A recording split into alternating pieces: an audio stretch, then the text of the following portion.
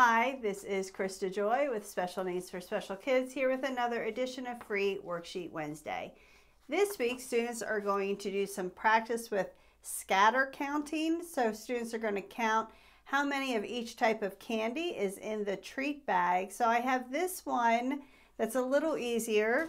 This one has more candy to count. So both of these are included. It does come in black and white as well, and there is a link to a digital version too.